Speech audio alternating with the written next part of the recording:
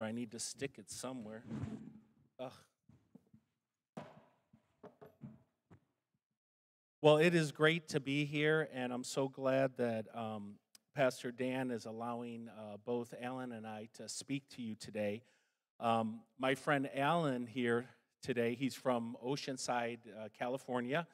As you can tell by the way he's dressed, he was brought up Jewish, and he's going to share how he came to know Messiah.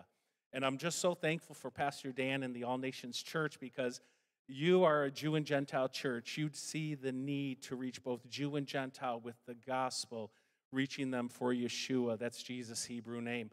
I did not grow up Jewish. I grew up Catholic, and it was Elma Henriquez who handed me a gospel tract, and I looked on the back. It said Baptist church. I said, nice people from the South. I didn't know anything about Baptists, But I went out to the church that night, and my life was changed. And Alan is going to share with you how his life was changed, coming to know his Messiah, okay? Jesus as well. And so, Alan, why don't you come and you share with the people how you came to know the Lord. And I'll come back in the time I have left, share with you a little bit about this Feast of Sukkot as we're in missions mode here at All Nations, all right?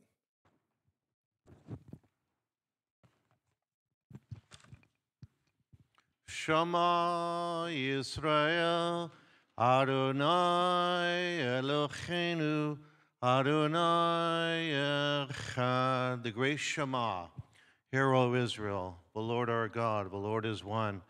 Taken from Deuteronomy chapter 6, 4 through 6.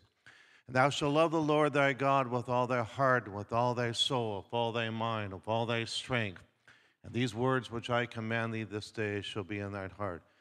My name is Alan Chester. My Hebrew name is Avram. My last name actually was Chesterfield before it was changed.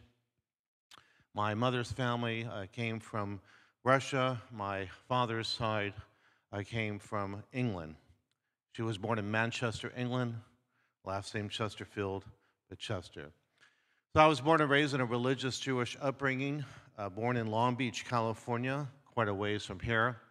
I went to Temple Beth David. Our whole life was around Jewish people. We observed all the festivities of Judaism, the Passover, Pesach, all the wonderful meals, even the Feast of Tabernacles, Sukkot, as we are ending right now. Yom Kippur, the Day of Atonement, Rosh Hashanah. There are 7 major festivities of Judaism. I went to Hebrew school starting at the age of 8, all the way up to 13, to become bar mitzvah, which is kind of a Yiddish word, but it's the son of the commandments. To become a man, or mensch in Yiddish.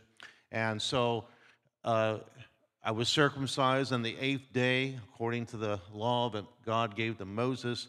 Everything that I did was to hopefully please my mom and dad, but I never had a relationship with God. Going through Hebrew school, asking questions of the rabbi, they really never told me about how to know who the Messiah was.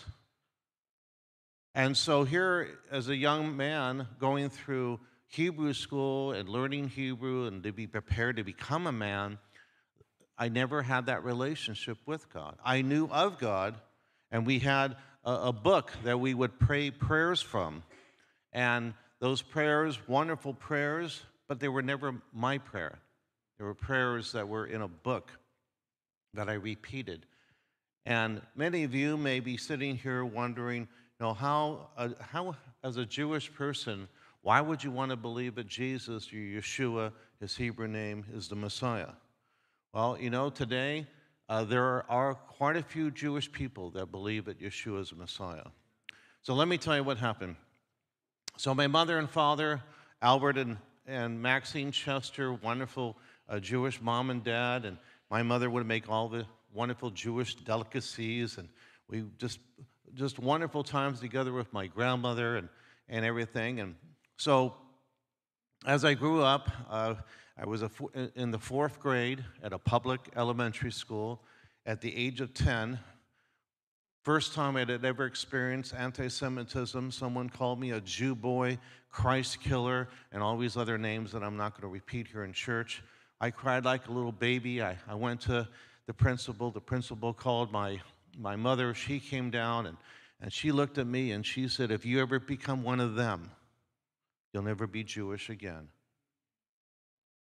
If you ever do it, if you ever become one of them, a Christian, or believe in that Meshumet, or the traitor, it's a Yiddish word, a Meshugana, a crazy person, Jesus, you'll never be Jewish again. About 11 years old, I was home, and I made the mistake, and I said the name of Jesus in error, and my mother slapped me so hard on my face that it left a mark for like a day or two, and at that point, I realized, boy, I better not say that name. And then, growing up in a Jewish upbringing, we were told about the pogroms, the Inquisition, the Holocaust, and all the things that the Jewish people suffered as a result of Christians. That's what I was told. That Jewish people were killed in the name of Jesus. That's what I was told. No one ever shared the gospel with me. No one ever gave me a tract.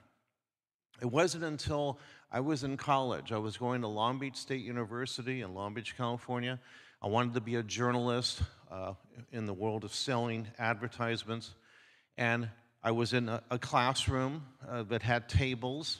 And I must have looked away for a moment, and someone had put like a little pamphlet, which I now know is a tract, and had a Star of David on there. And I looked at it, and I'm looking all around, and no one said anything, and I just opened it up, and it starts out by saying the genealogy of Jesus Christ, and I slapped that book down, and I didn't want anything to do with it. In fact, I could hardly wait to get out of that classroom. I wanted to make a beeline to that door and get away from that classroom as soon as possible. I didn't want to see that because of what happened to me when I was in the 4th grade, when I was called a Christ killer and a Jew boy and everything else. And so anti-Semitism, for the first time, again, for me, started at the age of 10. Well, class was over, and I made a beeline to that, like a door that was open, and there was these two big, they were on the track team. One was a discus thrower, and the other one was a shot put thrower, and they were like, at least 6'5", 250 pounds. I'm like a little 185-year-old little boy there compared to them. So they said, we're the ones that gave you that pamphlet. I said, I don't want to talk about it. I'm Jewish. I was born a Jew. I will die a Jew. I want nothing to do with that Meshugana. Meshugana, again, the Yiddish word for a traitor, talking about Jesus. Then they asked me this question. They said, if the Messiah was to come today, how would you recognize him? Now that was a question that I was unprepared for, and I had no answer. And they said, if we could show you in your own scriptures that Jesus is the Messiah, would you be willing to take a look at it? And for the first time, I was confronted with an issue. The issue was, I was always told that was because of the Christians that the Jews were murdered and killed, and everything that had happened to them was because of Christians and so on. And I remember my mom and even my dad telling me that if I ever became a Christian, I would no longer be Jewish again. I would no longer be welcome to the family. I would never be able to come to the synagogue again. So all these things were going on in my mind. Well, I was working at a health spa, working my way through college at that time, and these young men found out that I worked there, and so they invited me to their home, and they said, well, let's work out together, and I said, I'll do so as long as you don't mention that name. Don't mention that name. And they said, okay, that's fine. So we got to their home. We had a nice workout. We're all sweaty. It was during summertime, and they said, let's go inside, have something to drink. And so the mom was in the kitchen. Moms are always making something. She brought out some lemonade, and the two boys and I were on a couch, and I was in the middle, and there was another man in the corner in a sunken chair, which I assume was the father. He had a black book, a book that had a black on the outside, but I didn't know what he was reading. And he said, may I read something for you? And I said, well, it's your house. Go ahead. So, unknown to me, he turns to the 53rd chapter of the book of Isaiah, which I'm sure most of you perhaps are familiar with the text. And we as Jewish people are taught that in many ways this particular chapter is referring to the nation of Israel, not referring to the Messiah. But if you read it very carefully, it's definitely talking about the Messiah. Well, two of the verses that he read were verses 5 and 6 of Isaiah 53 that said, "But he was wounded for our transgressions. He was bruised for our iniquities. Our, I just blanked out now. The chastisement of our peace was upon him, and with his stripes we are healed." And then verse 6, "All we like sheep have gone astray. We have turned everyone to his own way, and the Lord have laid on him the iniquity of us all." Now, those are just two of the verses. There are 13 of them. But he said, who is this talking about? Now, you have to understand from a Jewish perspective, this chapter is never read in the synagogue. It's not even part of the reading of the Torah or the portions of the prophets. And so I had no idea. I thought he was talking from the Christian Bible. That's how Jewish people think that, talking about the Old Testament, they think that the Christian Bible or the New Testament Christian Bible. And he goes, this is talking about the Messiah, Yeshua, Jesus. So no, sir, I'm sorry. I'm Jewish. I was born a Jew, died a Jew. I was told that if I ever became a Christian, I would no longer be Jewish anymore. He goes, no, not at all. In fact, by accepting Jesus as the Messiah, you actually become more Jewish than you are probably now. Because you would finally understand that Jesus himself, Yeshua, he was born a Jew. All the first followers of him were Jewish. Everything about real Christianity was based in Jewish roots. Well, I was confused, and so he wrote out on a piece of paper about 30 different prophecies that are from the Tanakh, the Hebrew Bible, about the coming of the Messiah. And he wrote the verse, and he wrote them all out, and then he wrote the fulfillment on another portion of paper. And then he made the mistake, well, not him, but he wanted to give me the entire Bible. So he gave me this white leather-bound red letter of the Bible, the whole Bible, the Old and New Testament. And I told him, I can't read the New Testament. That's really forbidden for us to read. And my mom and dad ever found out. Anyways, long story short, he gives me the Bible, and I was still living with my mom and dad, and I'm trying to figure out how am I going to get this into the house without them finding out about it. But I got in, and I hid it underneath my mattress, and then we all had dinner together. My mom, dad said, well, how did your day go? Tell us what happened today. You think I was going to tell them what happened that day? But anyways, I did my homework, and later that night, I tried to find the New Testament, and I finally found Matthew, and as you know, it talks about the genealogy of Jesus Christ, and I slammed the book. I didn't want to read it. Anyways, I went to my rabbi because I was totally confused, because he told me, just like my mom and dad, that if I ever became a Christian, I would never be Jewish again. I would never be allowed to come to the synagogue. And I started asking him questions about the Messiah. And he didn't really want to talk about it because a lot of Jewish people do. This is something that they just really don't want to talk about. They want to live a life in a religious way, but when the topic of the Messiah comes up, it's like they don't want to talk about it. So anyways, I began my own spiritual journey of going through the Hebrew Bible, the Tanakh. I have what is here called the Masoretic text. It has all the 39 books of the Hebrew Bible. And I began to look up the fulfillment of them in the New Testament. And it was right around December 1975, January 1976. I don't remember the exact date, but all I remember is this. I got on my knees for the first time in my life, started crying like a little baby, started confessing my sins. On the day of Yom Kippur, Jewish people go to the synagogue and they fast 24 hours, and asking for forgiveness of their sins. But without the shedding of blood, there is no forgiveness of sins. The temple was destroyed in 70 AD, and I was on my knees, and I just asked God to reveal Jesus, Yeshua, as a Messiah to me. And it was like I slept like a little baby. I woke up the next morning, and I knew something had happened. I just didn't know exactly what had happened yet. But anyways, I got to school that day, and these boys, I just happened to see them, and I told them what happened. We're going to get you baptized. We're going to get you baptized. You know, and I said, wait. So about maybe 2-3 weeks old in my newfound faith, I still hadn't told my mom and dad. That's another story. But anyway, so these boys told me that this coming Sunday, that Sunday, was going to be the Lord's Supper. And I thought, you mean the Passover? Yeah, the Passover. Because it was right during it was very close to the Passover. And so I said, okay. So I had just done reading John 13, if you're familiar with the text about the Passover. And so every day they would remind me about we're going to have the Lord's Supper this coming Sunday. I said, you mean the Passover? Yeah, the Passover.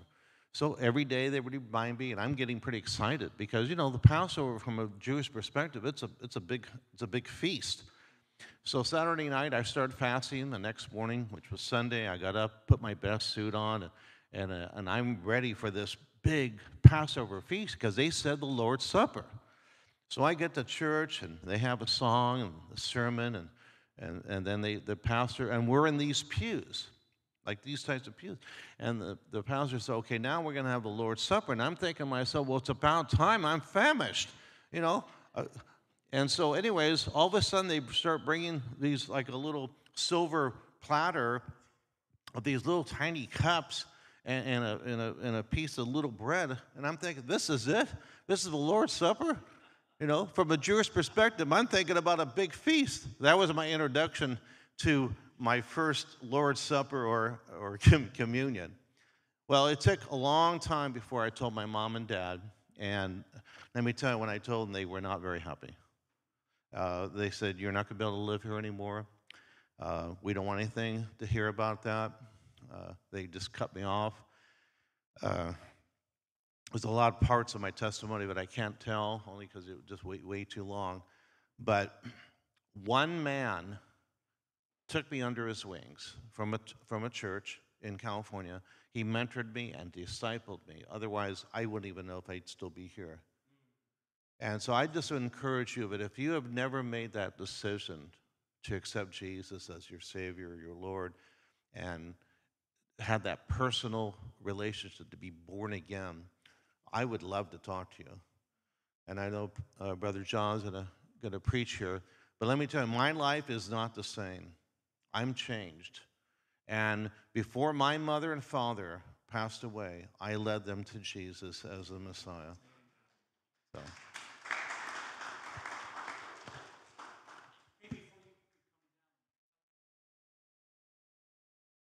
Yeah, so Brother John and I have been witnessing to a lot of Jewish people this past week because of the Feast of Tabernacles. I'm sure you've probably seen perhaps some of these booths.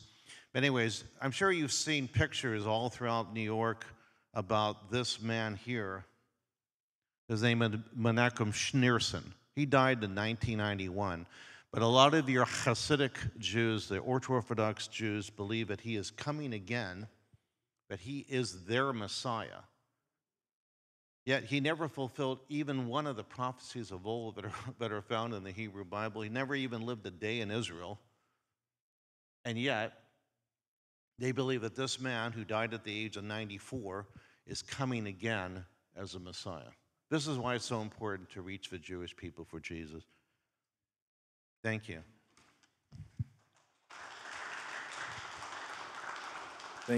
Thank you so much, Alan. It's been a blessing to have Alan here. He's come up to New York several times to work with other groups that reach out to Jewish people. And so that's pretty exciting. I was so glad when I met him 2 years ago and he started coming with IBJM, our mission. And some of you might remember him from last year's Thank God for Israel. I'm going to go ahead before I pray, try to blow this shofar.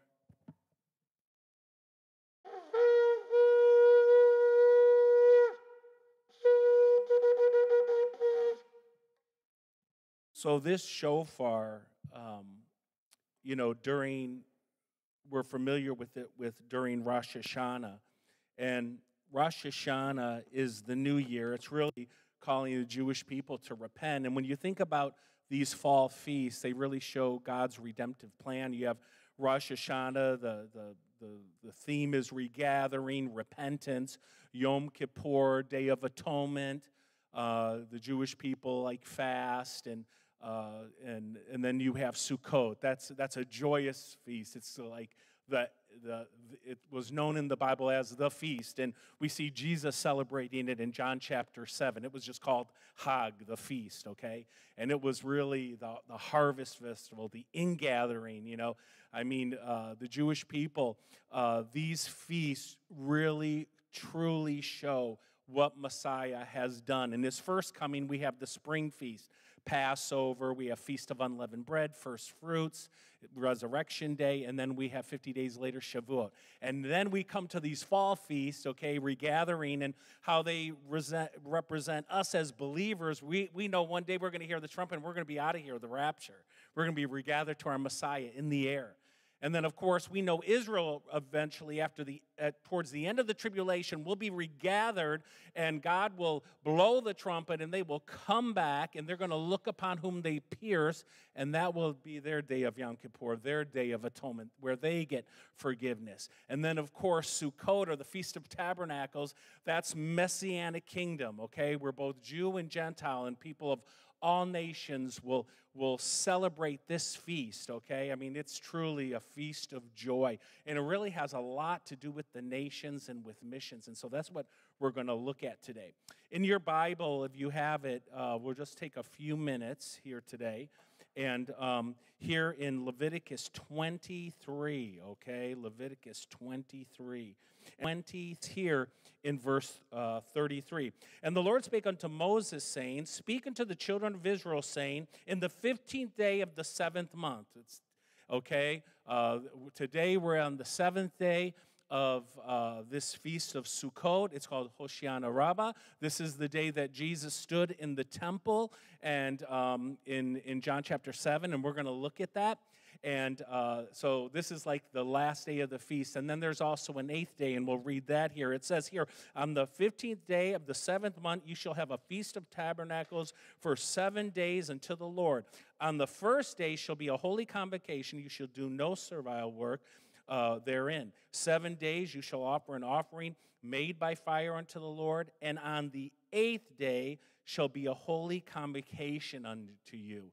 And of course, that 8th day is known as Shemi Atzeret, and that's the day where we see Jesus there in the temple in John chapter 8, where he claims he's the light of the world for no wrong purpose, because during the Second Temple period time, there were over 3 75-foot large menorahs, and those lights would have been going out, and their Messiah, again, claims that he is the light of the world. That was one of the customs in the Second Temple period. And of course, we know that Messiah is the light of the world, and you and I, if we know Jesus as our Messiah, we're to be his lights to this dark and lost world. Amen?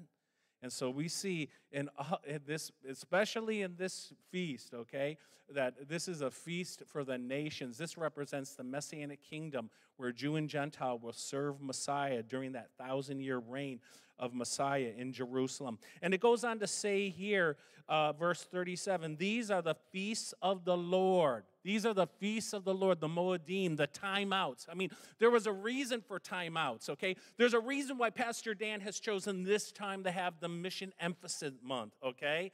Because it's harvest time. We're coming into Thanksgiving. The many Bible scholars believe that this Feast of Sukkot, the pilgrims and others, when they were thinking about this day of Thanksgiving, were thinking of the Feast of Tabernacles, thinking of Sukkot. So how appropriate is that? And then it goes on to say here, these are the feasts of the Lord, which ye shall proclaim to be holy convocations, to offer an offering made by fire unto the Lord, a burnt offering, meat offering, sacrifice, drink offerings, everything upon his day.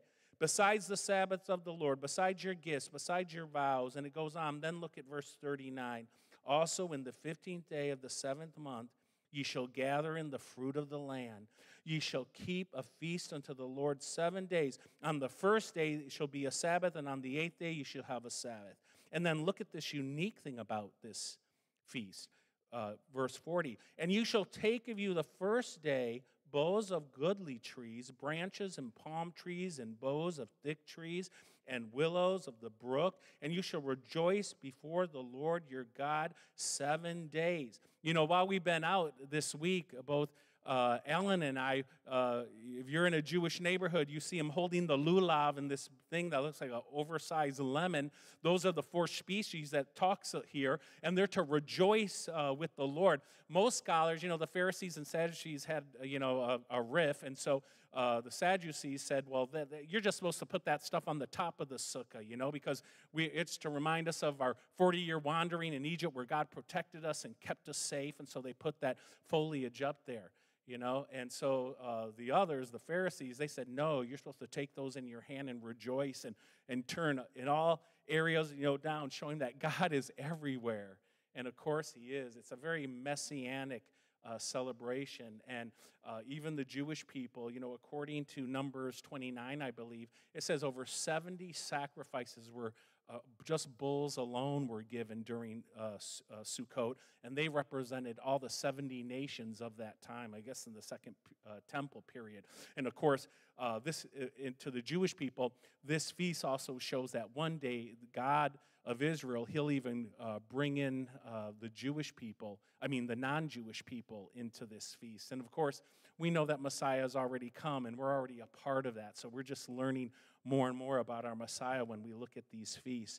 But then it goes on to say here in verse 41, and you shall keep the feast unto the Lord's 7 days of a year, and it shall be a statute in every generation. You shall celebrate it in the 7th month, this month of Tishri. Ye shall dwell in booths 7 days. All that are Israelites shall dwell in booths, that your generation may know that I made the children of Israel to dwell in booths when I brought them out of the land of Egypt. I am the Lord your God. And Moses declared all unto the children of Israel the feast of the Lord. Let's pray. Heavenly Father, I just pray and thank you again for this wonderful day.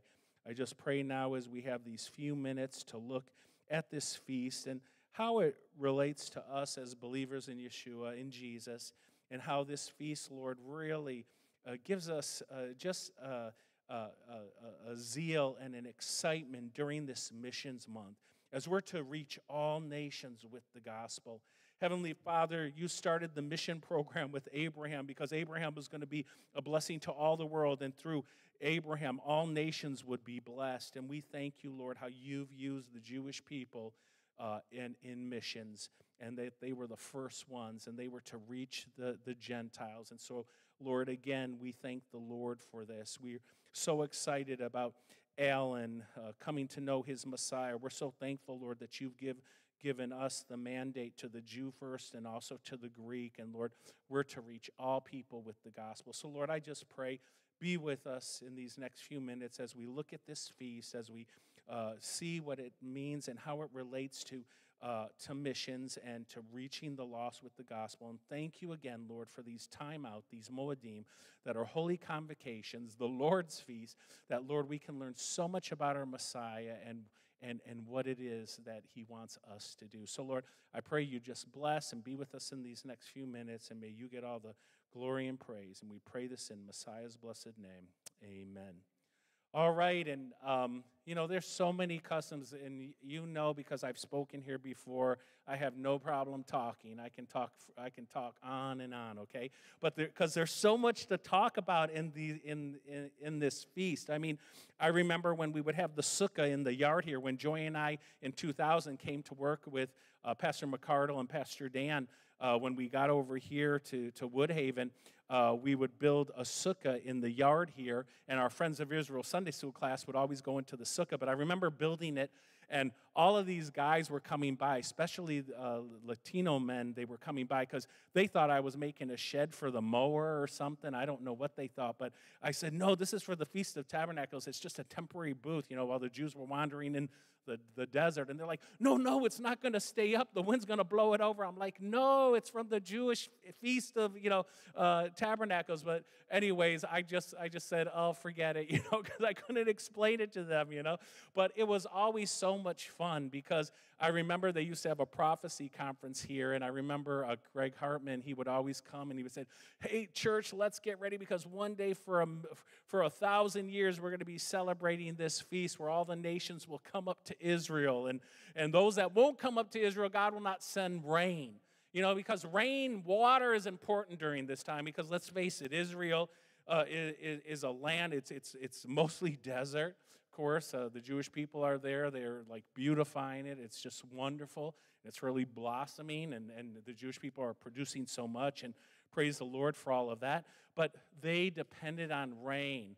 It's this time in the synagogue, they're praying for Geshem. They're praying for rains because in order to have a harvest, to have the spring harvest, the barley, the wheat, and all that for Passover, they need to pray for rain. Rain is so important. And, the two customs that really became important in this feast really came to be in the Second Temple period. So if you want to turn to John chapter 7, that would be good, John chapter 7. And here we see Yeshua, we see our Messiah celebrating the Feast of Sukkot. It says, after these things, in chapter 7, verse 1, after these things, Jesus walked in Galilee, for he would not walk in Jewry, because the Jews sought to kill him. Now the Jews' feast of tabernacles was at hand. And his brethren therefore said unto him, depart hence and go to Judea, that thy disciples also may see the works that thou doest. For there is no man that does anything in secret. I mean, even his own family, didn't really believe and really think much. I mean, so often when Messiah was sharing and witnessing, they were just like, oh, he's beside himself, and they would try to get him to come because there would just be so much opposition. You had the religious leaders and others. It's just like us when we're going to go and share our faith, or when we pray for missionaries, we need to pray that God will give them boldness and help them during the opposition, because all of the missionaries that at all nations that you support, I mean, I'm sure at times they have opposition. The people that they're going to don't necessarily want to hear the good news. But that's where you come in, where you can pray, and you can pray for protection. You can pray for direction in every way. I mean, when you think about this feast, the Feast of Sukkot, I mean, what's so common about this feast is that they are to build this sukkah, this tabernacle, and they're to live in this. I mean, they're to leave their comfortable homes for a whole week, okay? They have these nice homes, right? We live in warm house with heat. And here, God asks them to go out when it's cold, it starts raining, okay? I mean, it's not the most opportune time. But he says, get out of your comfort zone and go out and remember what it was like, to live in the desert, to live in the wilderness. What a testimony to us, because we're just pilgrim people passing by here, folks. This is not our home, right? We're looking for a better home to go to. And we want to take as many people with us as we can. There's one custom our Jewish friends have, and it's called ushpizin. It means in Aramaic, it means guests or visitors. They ask guests to come into the sukkah. Some of it is kind of mystical, and I won't even go into it. But ushpizin means visitors or guests, where you invite people in. You and I are to be inviting people to come to know their Messiah, both Jew and Gentile. We all work with or know or have family that are Jewish, and we can't leave them out of the mission program. And I'm kind of talking to the choir here, because here at All Nations, I mean, obviously Pastor Dan, Pastor McCardle, and you folks really look highly on reaching Jewish people with the good news of the gospel. And so we want as many people to come as they can. I mean, when I think about John chapter 7, look at what it says here. Now, today is the 7th day of Sukkot, okay? This is Hoshiana Rabbah, the great Hosanna, okay? And it says here, look at what it says. here in verse 37, it says, "And the last day, the great day of the feast, Hoshana Rabbah, Jesus stood and cried, saying, if any man thirst, let him come unto me and drink. He that believeth on me, though the scripture saith, out of the belly shall flow rivers of living water. And he spake, but this spake he of the Spirit, which they that believe on him should receive. For the Holy Ghost was not yet given, because Jesus was not yet glorified." So here at Hoshana Rabbah, which is today, okay, our Jewish friends are in the sukkah. They're going around the bima in the synagogue, waving the lulav, and they're quoting Psalm 119:25, "Save now, Hoshiana, Hoshiana." When did we hear that? At Passover, right? I mean, Messiah comes in the week before Passover, and they're taking palm branches and stuff. I mean, even Jewish tradition is that when Mashiach comes, he'll be welcomed with palm branches. How wonderful, how all of this ties together. Here, during this time, not only the custom, the pool of Siloam, also where Jesus healed the blind man, and he was told to go wash in the pool of Siloam, right? And so they go down there to that pool of Siloam, and the priest would have a gold pitcher of water, and they would all be chanting and saying, "Save now, save now." And then they were starting to pour the water on the altar, and they kept on chanting Psalm, 113 to 118, okay, saying, "Save now, come now," And here, Messiah, in the midst of this, says, "I'm the answer to your prayers," okay? I'm the Messiah. And so how wonderful is that at every holiday, at all these Jewish holidays, these times out, and really they're known as the Lord's Feast. So we're not commanded to observe them, that's for sure. I'm so thankful that Pastor Dan has me come here at times to share, like we have the Passover Seder, we celebrate Hanukkah, and just different things like that. But you know what? We learn so much about Yeshua. We learn so much about Jesus by these feasts. And of course we don't have to keep them. We're not under the law. But wow, what a message they send. When you think about the sukkah, remembering that we're just pilgrim people, just passing by, don't get so tied to this life, get so comfortable. Just like the Jewish people have to leave their home and enter into the sukkah, you and I, we have to leave our home if we're going to preach the gospel or share the gospel, okay? We have to leave. We have, in the Great Commission, going to all the world. That's not a suggestion, it's a command, amen? We're all to go. And so God wants to use us as a witness, as a testimony. Who knows how many Alan Chesters are out these doors, or John Gibson brought up in a Catholic home, okay, or a Buddhist person, or a Hindu person. I mean, there's people of all different walks of life and faith. And you see all of these flags all over this auditorium. They represent people of different cultures and languages. And this Feast of Sukkot, one day, all of the believers in all of these lands are going to be going up to this Feast of Tabernacles. We're just getting in on it a little bit earlier, okay? I mean, don't wait till the party's over, okay? That it's going to be a great, great celebration, but it can be a celebration now for us as believers if we're willing to be willing to go as missionaries, be willing to give as missionaries, be willing to pray, okay, for those that we support. And it is so important that we as believers, come aside, those our ambassadors, no matter where they are in the world, to help them and to pray for them, that God would use them mightily. Amen? And when you see this Feast of Tabernacles, I mean, when I think about the Jewish people, I want to read one verse to you and then we'll close, okay? It's in Revelation chapter 7. I believe the 144,000 Jews, the first fruits of the time of Jacob's trouble, what we know as the tribulation, the Jewish people are going to finish the missionary work that needs to be done. And these people will be entering into the millennium, the 1,000-year reign. But look at this verse in Revelation 7, 9, and 10. And again, you remember Sukkot is known as the Feast of Ingathering because it has to do with the the harvest season, okay? We're in harvest time. We go out and reach everyone, to whosoever, you know. It says here in verses 9 and 10, after this I beheld, and lo, a great multitude which no man could number, of all nations and kindreds and people and tongues, stood before the throne and before the Lamb, clothed with white robes and palms in their hands.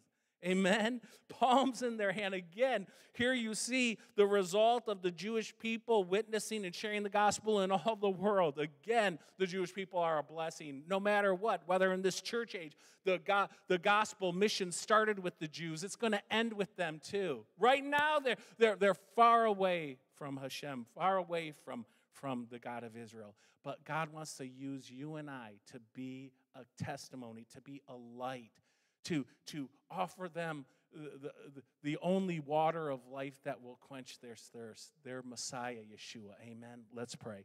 Heavenly Father, we thank you for this day. We thank you, Lord, for this wonderful feast of Sukkot. It ends today. And Lord, we know that tomorrow is Shemi Atzeret, the 8th day of Sukkot. It starts actually this evening. And Lord, we know that you were in the temple as the menorah lamps were going out, and you proclaimed that you were the light of the world.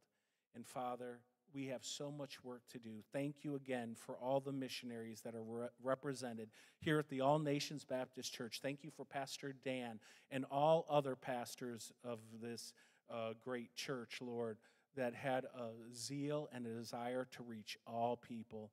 And I thank you, Father, that it is the reason why we are here, to make you known, to glorify you, to edify the saints, Lord, and to make you known. And I pray today, if there's anyone here that doesn't know you as Lord and Savior, that they will come to you, Lord. You say, whosoever shall call upon the name of the Lord shall be saved. If a person's willing to turn, repent of their sin, and trust you as their all-sufficient Savior, whosoever calls upon the name of the Lord shall be saved. And if that's you today, won't you come and speak to whoever invited you, or speak to me or Brother Alan after the service, because we would love to talk to you and show you from the Scriptures how you can know 100% that if you were to die, you could have eternal life. And that's what the Messiah offers. So, Lord, bless each one, and thank you again for this day. And just be with the next service today as you, Lord, speak to the hearts of the people here at All Nations. And thank you again for this time. We pray this all in Messiah Jesus' name. Amen.